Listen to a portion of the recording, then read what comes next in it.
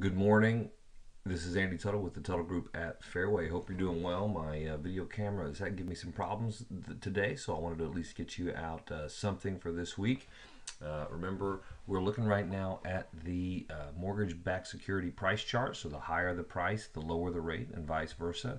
We've seen a good move up since the end of March, beginning of April, with a little bit of a normal roller coaster that we are used to, but we sit right now in between right in the middle of a pretty large trading range.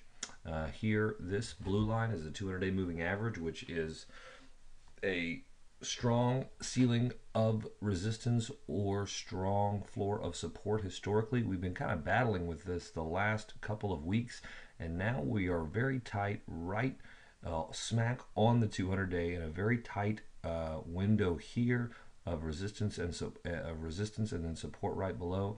So we'll be watching this next week. It will squeeze out one way or the other. It's a light economic news week. In fact, let me show you that economic report for next week. We really don't have anything Monday or Tuesday, and just a few reports Wednesday through Friday. This last week, Thursday and Friday, the news reports came out. Friday for home sales, new permits, new starts, which is new construction. That's only about 10% of the market, but regardless, everything was a little bit of a miss. The demand is there, but again, inventory is low, which means just a fewer sales out there and a little more competition in the marketplace, which again, justifies the appreciation that we're seeing, especially in Dallas-Fort Worth, where more jobs continue to flood in, more relocations from other states. And we are going to continue to see the demand for housing go up. And so this is, with the rates where we're at, a great opportunity to buy. So stay in the hunt out there. I know it's hard, but remember, you've got great agents on your side. When you make an offer, they will let us know.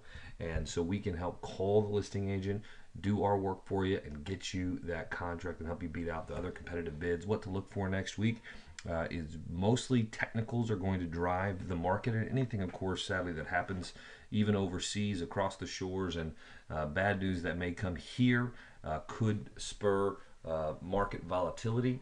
The last report from the Fed, they raised the rate, but like we say a lot, that doesn't necessarily mean when they raise the Fed funds rate that it's going to raise the mortgage interest rates. In fact, the day that happened, we saw rates improve for a short time, and now have they digested the news, stayed in this tight trading range. So remember, just because the Fed moves that rate doesn't mean mortgages are going to go in lockstep with that. Fed funds rate affects your adjustable rate mortgage loans on your mortgage. It affects credit cards. It affects lines of credit, things like that.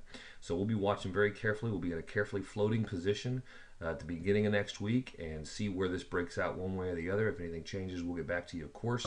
But stay in the fight, stay hungry, and keep working with your realtors to get that contract. We'll be here to help you with the financing when it comes. Have a great day.